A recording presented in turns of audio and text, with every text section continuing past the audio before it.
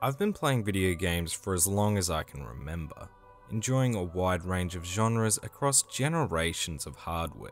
That is at least 19 years of gaming at this point, which leaves me with a ton of nostalgia towards so many different games. From Crash Bandicoot to Wolfenstein, Ratchet & Clank to Halo, and just too many more to name. However, to celebrate hitting 1,000 subscribers, I wanted to cover a game that would begin a series that is not only one of my all-time favorites in gaming, but would begin a new genre altogether. I didn't begin the series with Demon's Souls, and instead, like many others, I was introduced to this series with Dark Souls. I'll save my overly long nostalgia story for that video, but after becoming obsessed with Dark Souls, playing it for hundreds to thousands of hours, hunting down all the achievements, attempts at speedrunning, to watching videos about the game's lore, PvP battles, speedruns, you name it. If it had anything to do with Dark Souls, I watched it.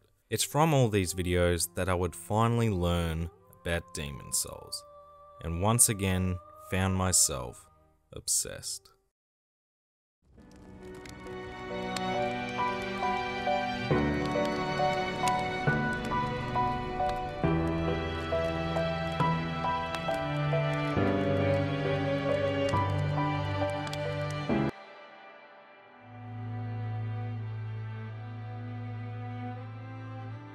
From Software has a fascinating history, being established all the way back in 1986, but didn't create their first game until 1994.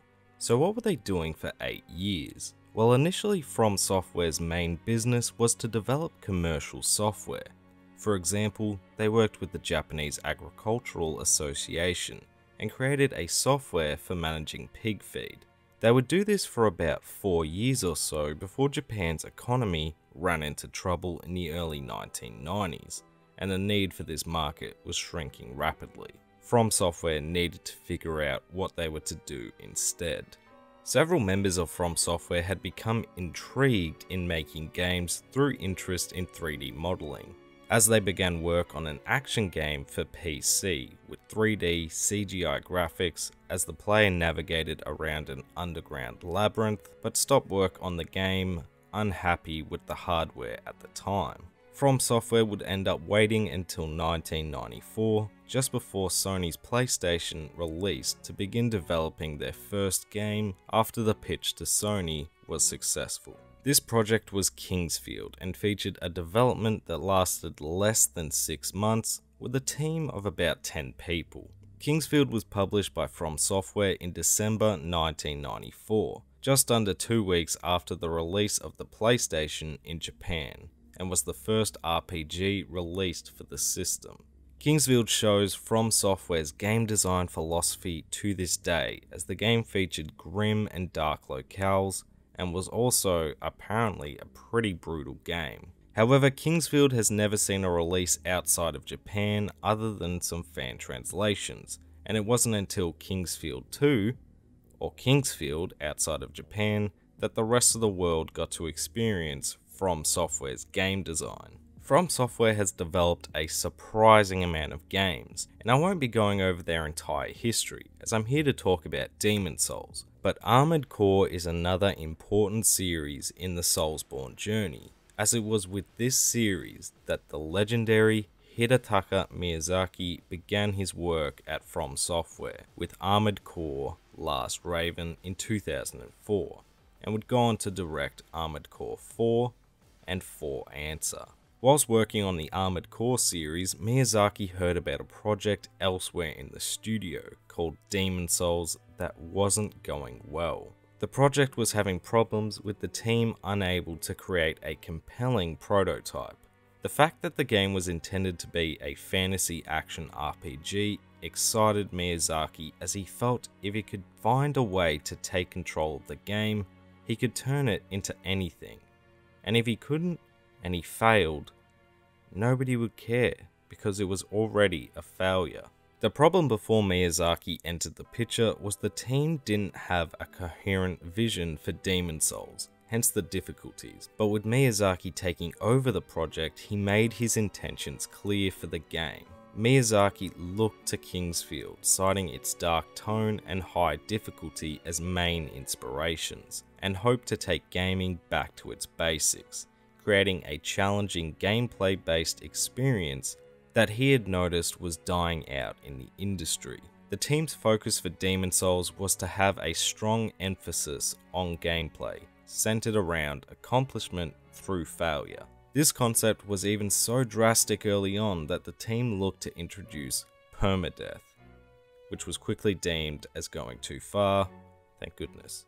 The game's difficulty was one aspect of Demon's Souls that Miyazaki kept rather quiet and vague about when discussing the Soul system to Sony. He believed if they knew the game would take away the player's souls after failure, they would request lowering the difficulty, which would take away from the team's goal of accomplishment through failure. Miyazaki brought leadership and direction to Demon's Souls, but this doesn't mean the development for the game was all sunshine and rainbows. This is noticeable in-game with the 6th Archstone being broken. From Software would manage to explain this broken Archstone in the story, but in reality it was an issue of budgetary and time constraints, which resulted in the stage being scrapped. Demon's Souls didn't end up coming together in a playable form until late in the game's development, with several aspects of the game proving difficult. The multiplayer mechanics were a prime source of struggles during development, especially in regards to the Old Monk battle, which involves summoning another player during the boss fight. This caused a lot of grief because it kept creating a high number of bugs and network issues the team would constantly have to try and fix. Even in the end product though, network issues were a problem. A few months before Demon's Souls release, the game was shown at the Tokyo Game Show and was received rather negatively. Many players not even making it past the character creator screen. And then the game released. Demon's Souls released in Japan in February 2009 to very little fanfare, selling around 20,000 copies in the week of its release, which was far fewer than expected by Sony. The game's low sales resulted in Sony deciding against localizing the game for Western markets, a decision they would later regret because people were beginning to find out more and more about the game, and the demand for the game was now there. Atlus took over the publishing rights for Demon's Souls in North America and released in October 2009, and Bandai Namco picked up the rights for publishing in Europe and Australia. My fellow Aussies and Europeans would have to wait until June 2010 though. Demon's Souls not only saw a boost of triple the original's estimate sales figures after localizing, but the game had built up a cult following who enjoyed the game so much that the original talk was to close the multiplayer servers in 2011, but didn't close until 2018 through fan outcries. Demon's Souls began a failure, seemingly released to be a dud, and yet through word of mouth, more and more people heard about the game and became excited to play it.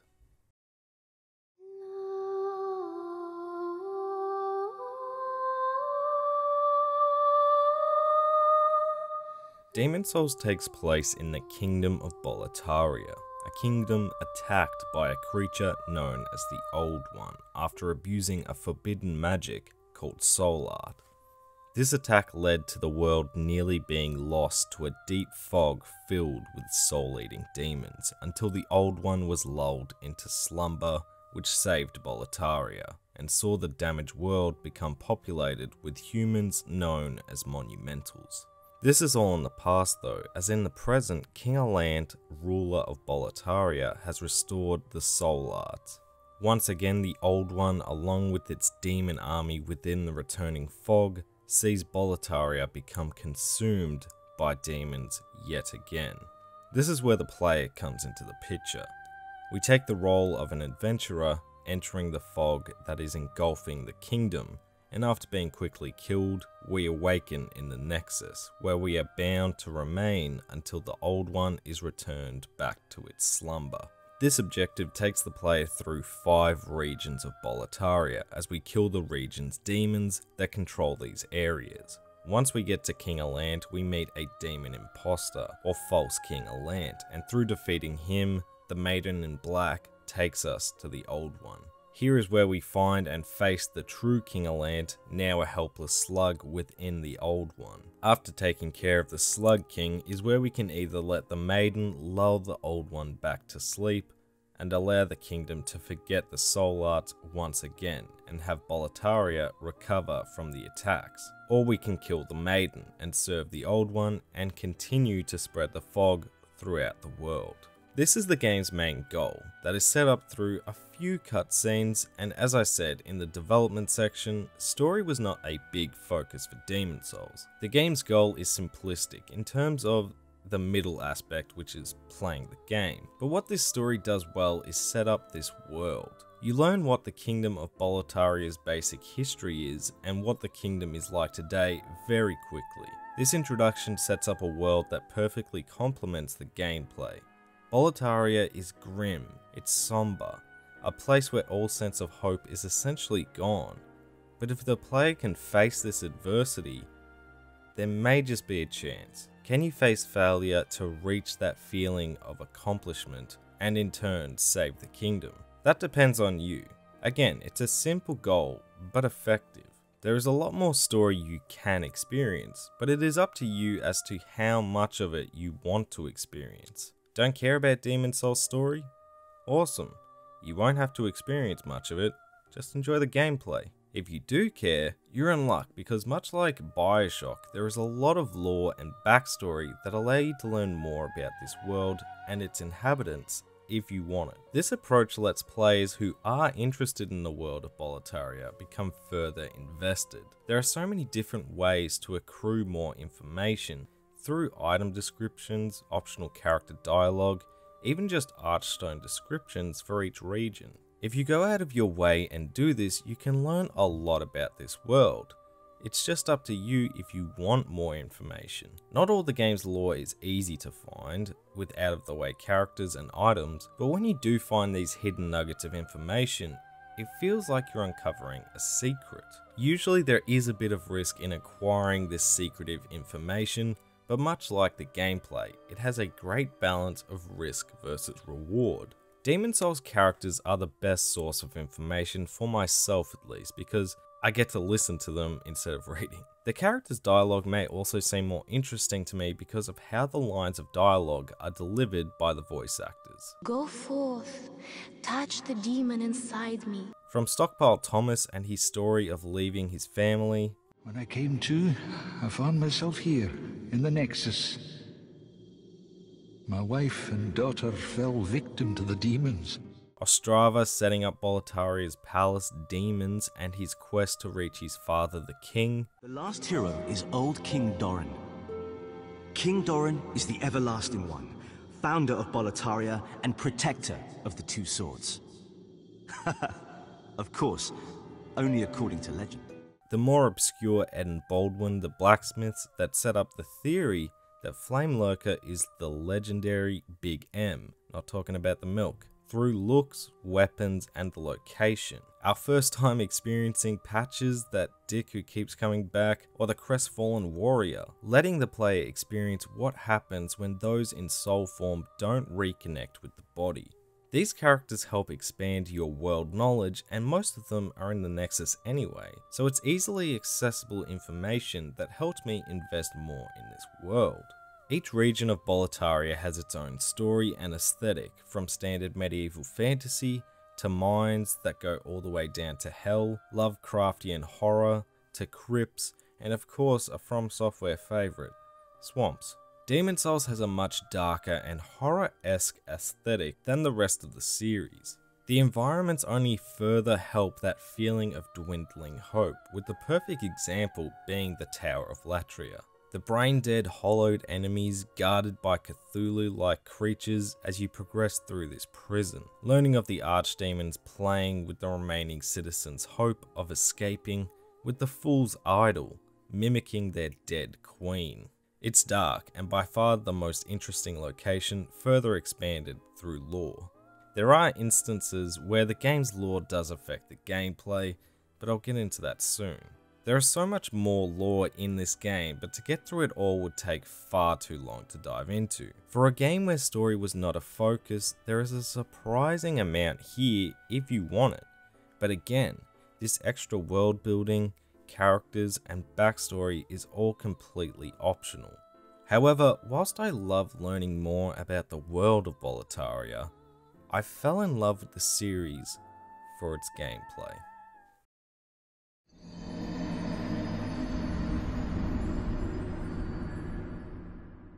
Demon's Souls is a game that feels very much like the beginning of the Souls series. I know, sounds obvious, but in terms of a retrospective purpose, now having played through the rest of the games many times at this point, and coming back to where it all began, you see where some aspects of the series started and how they evolved over time. If you've played any of the series before, you'll know what makes up the core of a Souls experience, but maybe there are some of you who haven't who are watching, so let's explain the core gameplay for Demon's Souls. You'll begin the game choosing a starting class. The class you choose is more so a decision towards stats than equipment, as you'll likely change your loadout within the first few stages. So what stats are you looking for to benefit you in the near future? You aren't locked into any particular build and can choose the Magician or Royalty class at the start and then progress to focus on melee. Changing your build in terms of stats does require leveling up an aspect that is likely lower than if you chose another class more suited to that playstyle, and will require a bit more work on your end as a result. Once you choose a class, you'll be asked if you want to complete a tutorial that shows you the basics to the game's combat and general gameplay. You have a lot of options for combat, from the basic light and heavy attacks, blocking, the option for two-handing a weapon giving you more damage output but leaving you with no shield, backstabbing which can involve heavy circling but deals big damage, and the biggest form of risk versus reward, parrying an enemy's attack to follow with a riposte for a ton of damage. There is no plunging attacks though, that was added in Dark Souls along with refillable health items. Here in Demon's Souls we have different herbs that heal for varying amounts of health, but unlike Bloodborne there doesn't seem to be a limit, and if there is, you can have a lot. Again though, depending on your playstyle, you may also have access to magic or miracles that can act offensively or defensively. Now depending on your weapon and what enemy you're facing is where the game's difficulty comes into play. Each weapon class will have variations in their timing and attack speed, their attack motion and moveset, and where on the weapon is the most lethal. The controls for the weapons don't change, but learning their range and effectiveness does, and same goes for the enemies. You'll be able to tell early on what different enemies are from a distance, from up close, mid-range, and range, but you'll need to learn their attacks, attack patterns, and what weapons or magic will be most effective, which also applies to the bosses. It's from learning attack patterns and your own equipment that you'll be able to assess the risk, reward of parrying or backstabbing. That's the basics in terms of combat, broken down to its core, but all of this is easier said than done in-game. You'll gain souls, the game's currency, for defeating enemies and bosses to go towards leveling up your equipment or stats, and you'll lose your souls and have one chance to retrieve them if you die. I'll go into more specifics soon, but I want to talk about the tutorial boss fight and Boletaria Palace, or 1-1, in a bit of detail as it helps explain the gameplay loop to expect for the whole game.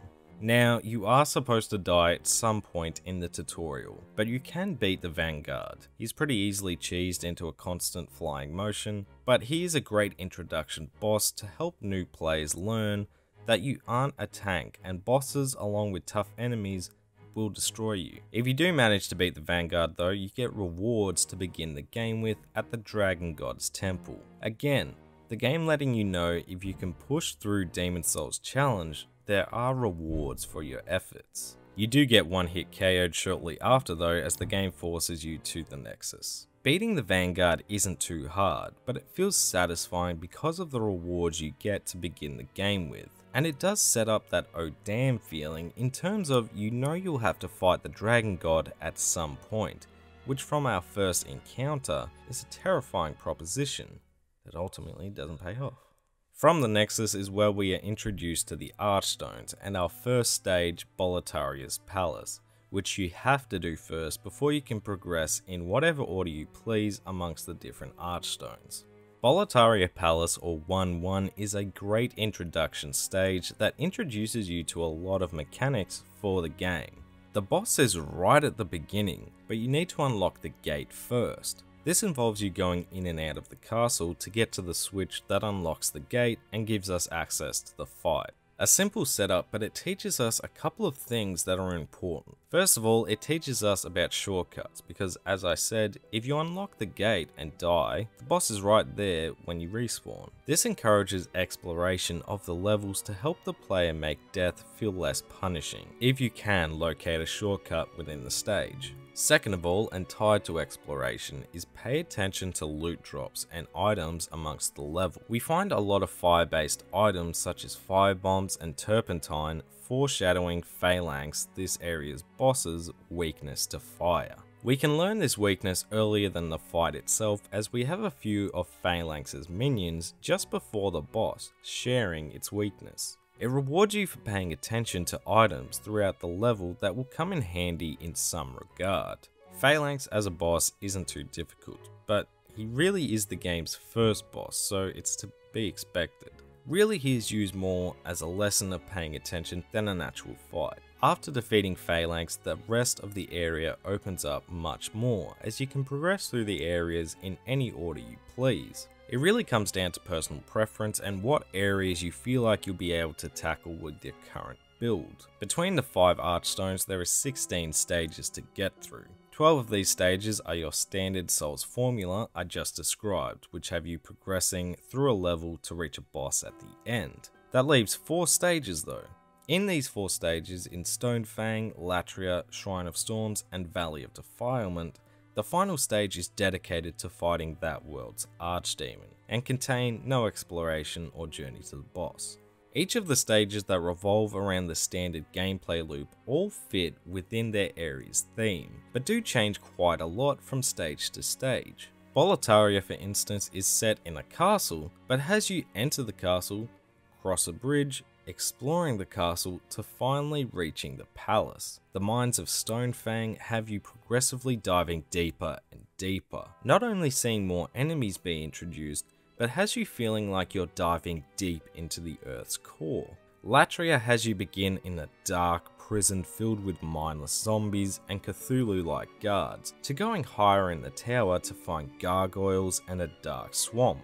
The Shrine of Storms begins as an open area as you explore the rubble, but progressing further to find crypts and spectral creatures. Lastly, the Valley of Defilement begins as you traverse dangerous platforms that could fall beneath you to a dark swamp that makes you constantly feel in danger as you can barely see. Each area has their own atmosphere, and much like the story and finding lore, progressing further into an area feels like you are unlocking secrets to what the actual area is like at its core. With the game's changing of themes, you also get exposed to a wealth of enemies to learn and fight, but the challenge isn't so much with the enemies themselves, but their placement in levels. You want to fight enemies one-on-one, but that is easier said than done. You'll face melee and range enemies, big and small, fast and slow, all placed in very specific ways. Some enemies you'll see coming, others will ambush you, and you have to deal with these sometimes amongst effects from the area itself,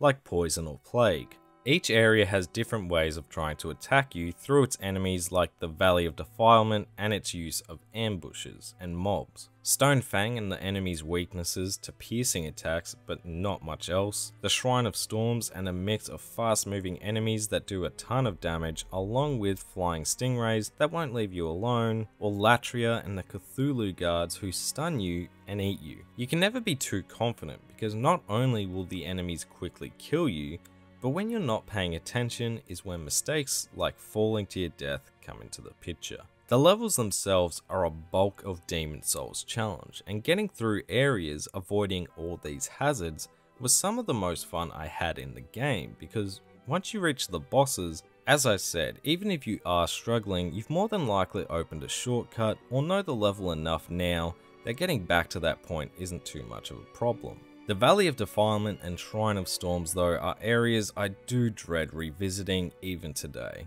The valley isn't too bad, but its second stage is just a little too dark for my liking, with no real feeling of direction. And it's a swamp, so you gotta deal with poison with no indication of how close you are to being poisoned. The Shrine of Storms is just a pain though, with small walkways mixed with quick enemies and these stupid flying stingrays that don't leave you alone. I almost gave up on playing the game multiple times after completing all the other stages except for this one. I didn't like it at all.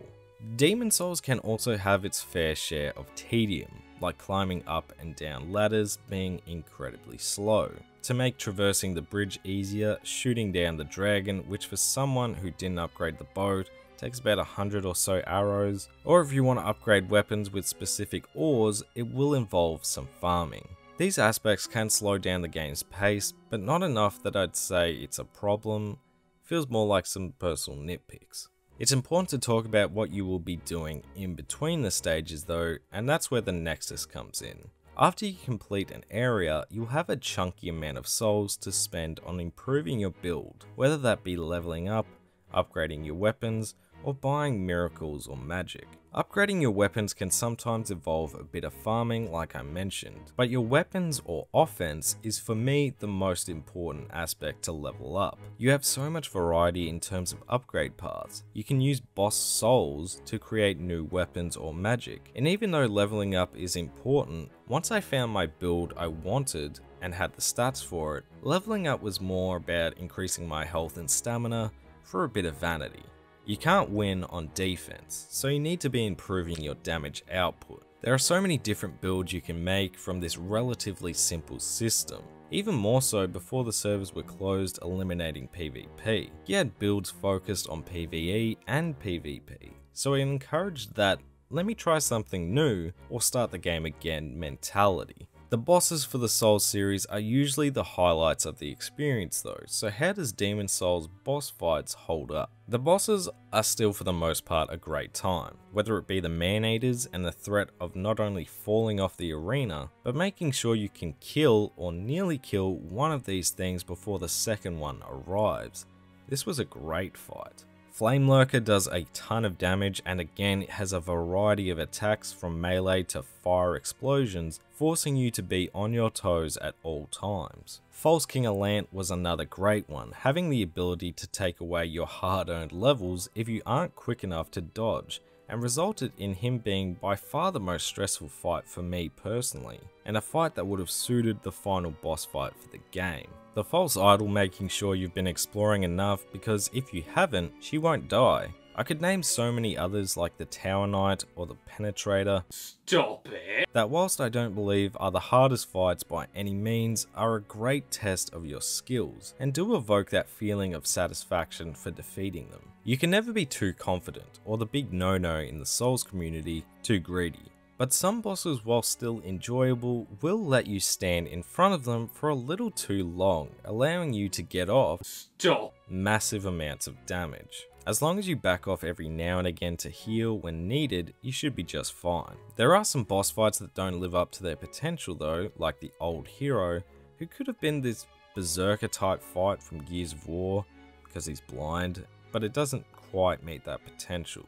Again, still had a lot of fun with the boss fights despite for the most part being the easiest aspect of their levels. To be fair though, this isn't my first time playing through the game, so it could just be that. There are some bosses though that are just huge letdowns. There is 3 boss fights that I find personally just sad. The Dragon God boss fight is the big one. You get an epic build up through the intro cutscene, along with being one-hit KO'd in the tutorial, only to reach him and push 2 buttons and attack his head that is now stuck in place. Getting to these buttons isn't easy as he will still one-hit kill you, but overall it is just a really lame fight that ends up disappointing. The reason for this fight being the way it is explained through the game's lore, but it doesn't make up for the truth of the fight being lame to participate in. Maiden Australia is also a little lackluster as she sort of just necks herself, but I do buy this a little more in terms of lore and her having a demon soul to try and save the valley. True King Alant though is a terrible final fight and way to end the game after you've been on such a rich and fulfilling journey. He barely attacks, moves, really does nothing. That is just 3 out of 17 or so boss fights, but for me they're such big disappointments because 2 are archdemons or final bosses for their areas, and True King Alant is the final boss. It can just leave a little sour taste after what is likely a tough journey to get to that point. Before I finish talking bosses though, I have to talk about the game's soundtrack. Demon's Souls was surprisingly quiet for a lot of the game, which feels rather eerie, especially in Latria.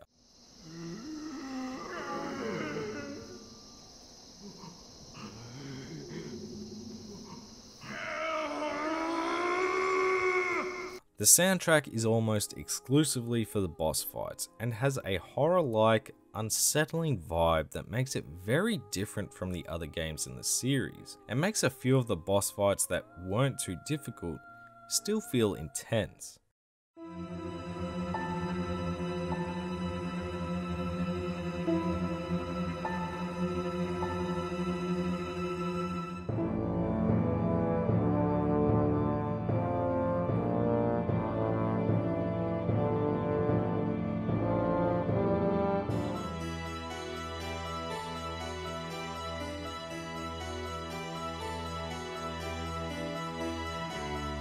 Overall though, the soundtrack is brilliantly composed by Shunsuke Kida and matches well with the game's atmosphere and more horror-like elements. Now you may have noticed that there has been 2 different playthroughs I've been going between when talking about Demon's Souls. I played through the game twice for this video, with one playthrough with my standard build of a heavy weapon with light armor, and another to showcase how the game's bosses' weaknesses don't change much from Phalanx. If a boss isn't weak to fire, it's magic. These 2 weaknesses are just a little too easy to exploit and have weapons or spells that deal this type of damage you can quickly acquire. I do want to make it clear that the Souls series does have what the community would deem as an easy build in each of the games, but you can get the necessary items for this build within 3 stages. I had a lot of fun with both my playthroughs of the game, but one was definitely easier than the other, and I just wish there was that variation in weaknesses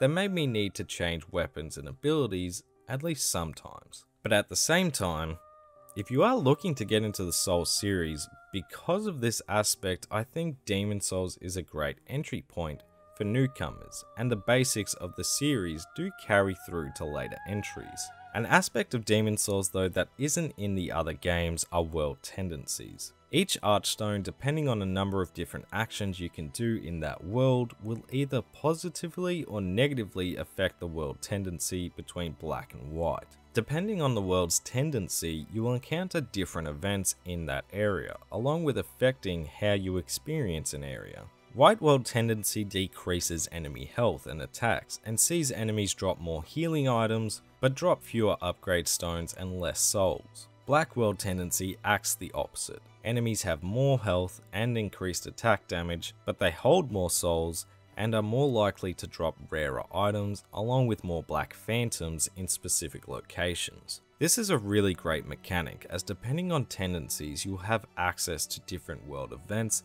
and tendencies that can fluctuate heavily, especially if you die in human form. I won't pretend to fully understand the mechanic and how other objectives increase your world tendency one way or another, but whilst it may sound like new players will experience a more difficult game, that isn't the case. Again, an easy way to swing towards black tendency is dying in human form. So if you remove human form in the Nexus, die, it doesn't affect an area. Also, you get far greater rewards if you do reach this tendency, making it easier to improve your character. The world tendencies are a great mechanic and something that we don't see in later games, which is unfortunate. Demon's Souls does have its share of technical issues, especially in regards to frame rate. Most of the time it is a non-issue, like the Dragon God fight as he throws his first punch, but it is a slippery slope because of the game's difficulty relying on your deaths feeling like they were your mistakes. So when the game's frame rate drops, even if you just get touched, it can feel a little cheap. I believe the frame rate issues have been resolved through emulation, but if you are playing the game through the PS3, this is worth noting. There are also some glitches I stumbled across, but these were harmless. On the whole though, the gameplay for Demon's Souls is still really strong, and despite some lackluster boss fights and some balancing issues, I couldn't get enough of playing the game even today. I mean, I played it twice for this video. It's gotta say something.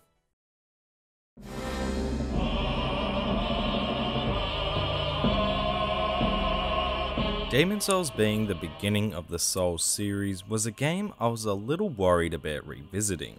As I said in the beginning, it's a game I do hold a lot of nostalgia for, but it is also a game I've played through too many times to count, and because of this I do notice some issues more prominently through my hours and hours of playtime. Yes, I do have my problems with Demon's Souls, and I think the formula for the Souls series was only perfected more and more over time. But Demon's Souls is still a great game to this day to play. The game is imbalanced with too many enemies sharing the same weaknesses. Some of the boss fights with massive potential unfortunately fall flat, and I don't love every area. But when I compare these issues to the amount of great things the game does, it almost feels irrelevant. The game set up a story and lore system that spawned a whole genre on YouTube, and expanded the world and backstory without shoving it down your throat. The gameplay, whilst at times feeling like I'm playing the very first attempt at the Souls formula, still feels great and rewards the player for learning more about weaknesses, enemy placement, different weapons and maneuvers. No, the game isn't perfect, but Demon's Souls still very much holds up today, and I'm glad I could cover this game to celebrate such a big milestone for the channel. I'd love to see the game remastered at some point to take care of some technical issues, but until then, if you've still got a PS3 or the PS3 emulator, I do highly recommend either revisiting this game or picking it up and playing it for the first time. It is still a great time to this day, and a game I do truly appreciate for beginning not only one of my favourite series of all time, but creating a new genre entirely.